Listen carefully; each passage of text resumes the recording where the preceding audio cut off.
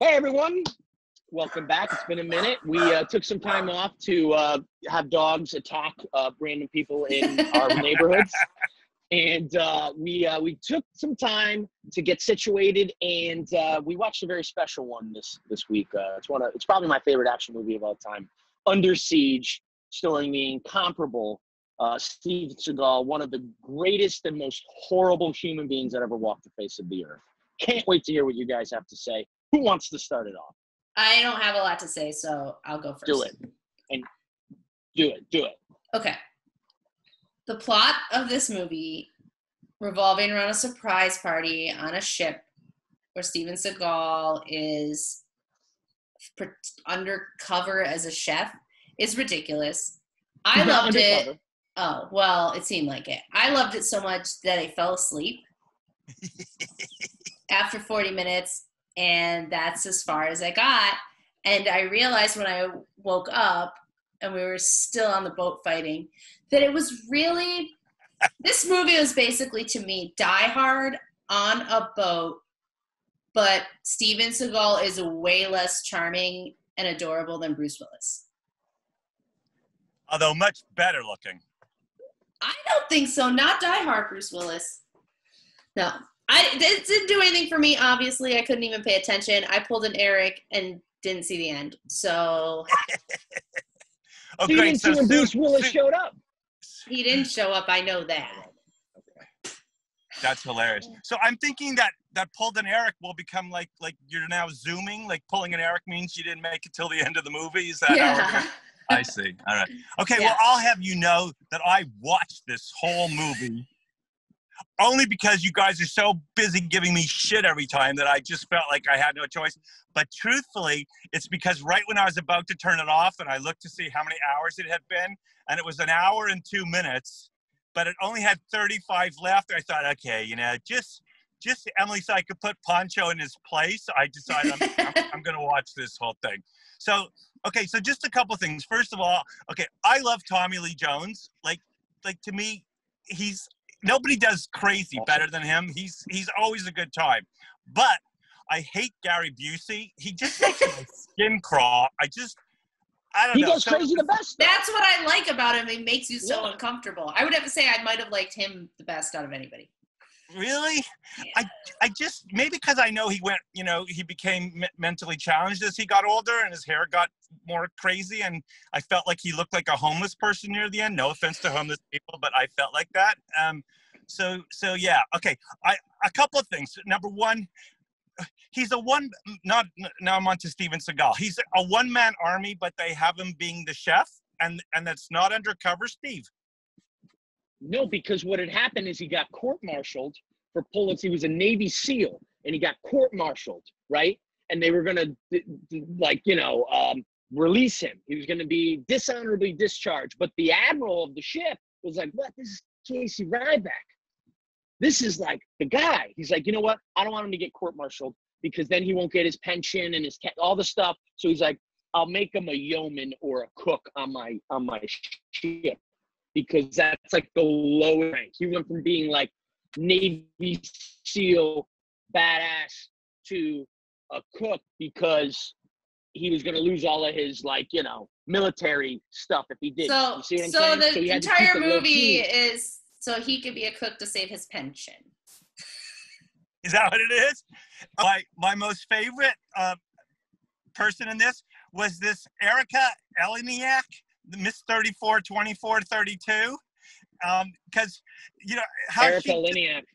Oh, my God. Okay, first of all, I haven't seen boobs in a while, but those were store-bought, right? Because I thought I saw a price tag on her left one, but maybe I'm wrong. But those were great boobs, but not real, right? I would agree that they seem to stay up in one spot. Yeah, that's what I thought. Even Steve thinks it because he's so frozen with that boob face. Yeah. Went from stripper that she went from stripper to a totally realistic accomplice. I mean, there was one part, I wrote it down, where she turns, I mean, this is Miss July to the rescue, by the way. Remember when she came with the gun and rescued him at the end?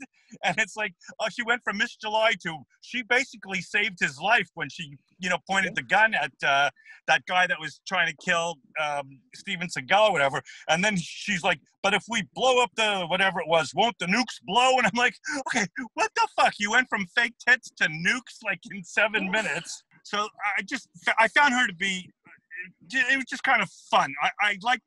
She was so out of character. I mean, so out of place that it was just, she was amusing. It gave me something to look at besides all of them. I thought some parts of it were really, really gory. Yeah, they were. Yeah.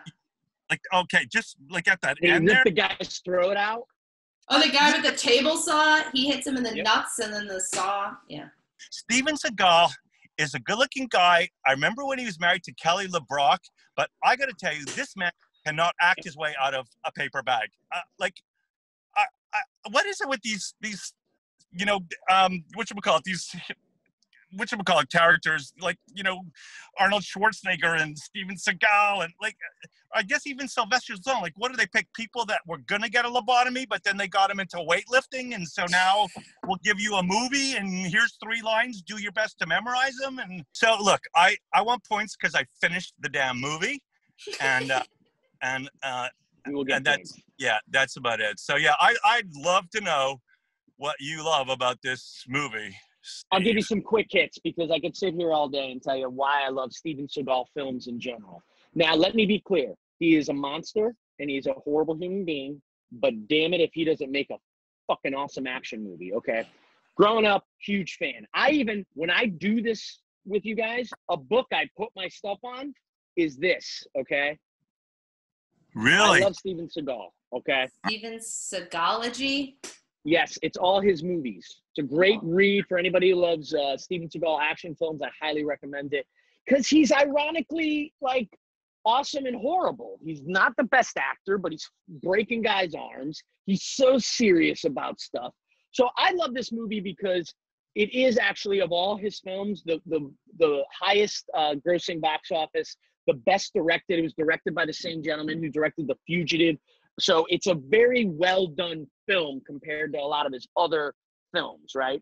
I had this on VHS growing up, and I couldn't wait to get home early before the rest of my family and pop it in for that Erica Liniak birthday cake scene, which brought me a lot of joy as a young man, a lot of joy. I'll bet. How many times throughout the movie did it bring you joy? That scene brought me joy every day for a couple months. Let's just put it like that. Okay. I don't know what it is about Under Siege that I love so much. I guess it's the gory action that you're talking about, and it's kind of a cool plot, and it's like espionage, and I don't know. I knew you guys weren't gonna like it. I knew it. I was hoping maybe I would, but it really didn't get me. I don't know. I'm a little bothered that you actually have that book in your possession, but I guess I'll get past it. It was a gift. Okay, you didn't purchase it. You didn't purchase it yourself. Yeah, my friend Jess gave it to me. We'll give you back a few points for not having purchased it yourself. Look, but Guillermo del Toro, he's even quoted saying his book is awesome. That's Guillermo, man. That's an auteur. Oh yeah, we should watch that next because I'm not on a coma yet. Listen, like I said, I could keep going, but I'm just gonna take my lashings, I guess. So all right. They're not lashing. I didn't like it. I don't know. It's just near and dear to my heart. So, all right, we do pie chart. Pie chart. What am I getting? 199%. I mean, there's a love story, so I guess I have to take something. Gary Busey dresses in drag, right? Yeah, that was really uncomfortable. Yeah, okay. -3 for that one. I'll tell you what, I'll take 20 because I watched the whole thing, so obviously there was something about it that I survived, and I'm a Tommy Lee Jones fan, so and he didn't disappoint, so I'll give him 10 for that. And it was good to see boobs again. It's been 20 years, so it was just Yeah, you're welcome. Yeah, thank you. Yeah, I think I will take 5 because there's a love story, but I also think she's not really necessary, and they have her in there just to be hot. So, yes. You're right. Yeah. You're right. All right. So you get what, All right. 75? That's I thought I was gonna get 100%. So Mm-mm. All right, guys. Thank you. Woohoo! I do. Take I care. love how you guys. Bye.